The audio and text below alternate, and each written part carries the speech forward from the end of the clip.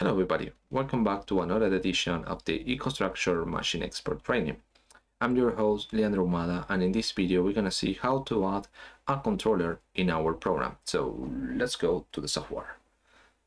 So we have different views of the navigator that we see in the past. So the easiest way, or at least for me, to add a controller is to right click in here when you are in device tree, add device. Then in the list of the controllers installed in your laptop, okay, you can see here all the devices that you have. So I'm going to select the M262. You can add it and then check the name. You can modify that. For example, if you are working with a conveyor machine, you can specify conveyor, machine conveyor, or whatever you want. Add it in the program so you can identify that the PLC is related to the conveyor. Okay, so this is how you can add it. Okay, then another way to do it is to go to the controllers view that you have over here in the right part of the screen. If you are not able to see that, you can go over here in view and the hardware catalog. Here you can see all the devices. Okay, so if I go to controller, here you have the separation or division here for logic, motion, and HMI controllers. Okay, so logic controllers, you have these two. Remember that the M262 has the logic and the other one for motion. So I'm going to add this one, the M251, into my project. As you can see here that the M251 is added. So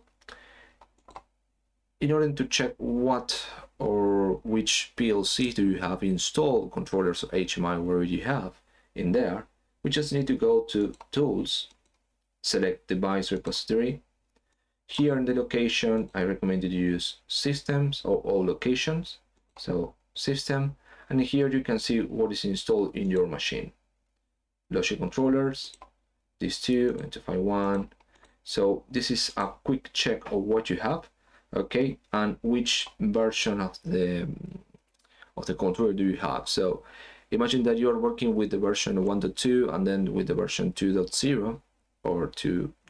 Whatever you have, and you have open a new project in the other one, and if you don't read all the information, all the pop-ups that you have, the warnings, you can see that the version that you have is higher than the others controllers that you have. So in that case, what you can do is to uninstall the wrong device that you have by going here into the device repository and install the device. So the previous one, the correct one, will appear over there. Okay, so this is just a quick check.